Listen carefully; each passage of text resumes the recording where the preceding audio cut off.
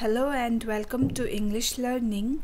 In today's video, I'm going to explain the poem No Men Are Foreign in detail. So do not skip the video, otherwise you might not understand the poem. So yeah, without wasting much time, let's begin.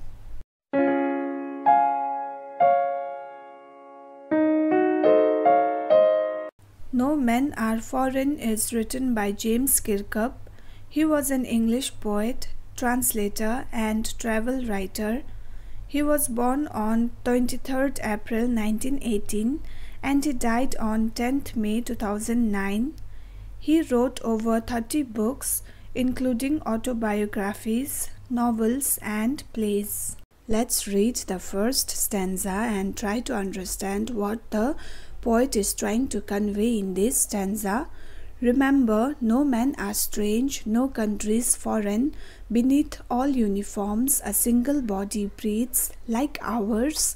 The land our brothers walk upon is earth like this, in which we all shall lie. So, in this stanza, the poet is saying that no men are strange and no countries are foreign or different. Under the different uniforms, all human body or human beings are the same. We all might be living in a different country, but we human beings are not different from each other. We all walk on the same earth, and after we die, we all are going to lie under the same earth. Coming to second stanza, they too, aware of sun and air and water, are fed by peaceful harvest, by war's long winter start. Their hands are ours, and in their lines we read, a labor not different from our own. Now, in this second stanza, they refers to people living in different countries who, like us, enjoy the same sunlight, air, and water. At the time of peace, when there is no war going on, everyone enjoys a good meal. But during the war, they also suffer from scanty or less food, just like us.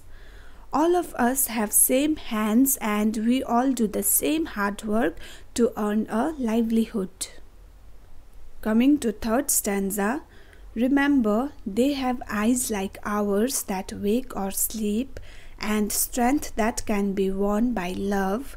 In every land is common life that all can recognize and understand. Now, in this stanza, the poet says that the people of other countries have the same eyes we all have that wake and sleep. They also have the same strength, energy, or you can say stamina that can be used to help their fellow beings, their friends, by following the path of love. No matter where one lives, the thing is we all are common and similar on the grounds of humanity.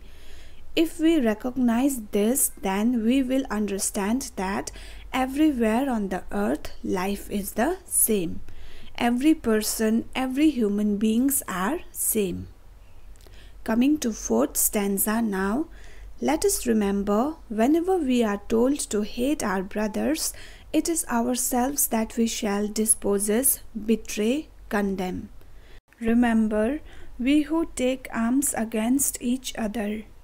In this stanza, the poet is saying that whenever we are told to hate people of other countries and think them as our enemies, then we will be betraying humanity, or we will be betraying ourselves.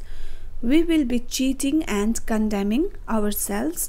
We should not pick weapons and fight against each other, but we should try to promote peace and try to live in harmony. In this stanza, the word brothers refers to people living in other countries with whom we should not fight and try to live peacefully. Coming to last stanza, it is the human earth that we defile. Our hells of fire and dust outrage the innocence of air that is everywhere our own. Remember, no men are foreign and no countries strange. Now, in this stanza, the poet expresses his sadness on the fact that We human beings are destroying this beautiful earth by spreading hatred amongst each other. We are destroying their innocence by war. The poet compares wartime with hell and says that because of war, the earth is becoming polluted day by day, and just like hell, there is only fire and smoke everywhere on this beautiful earth. We should not pollute the air with dust and smoke using weapons and fighting wars, because we all breathe the same air.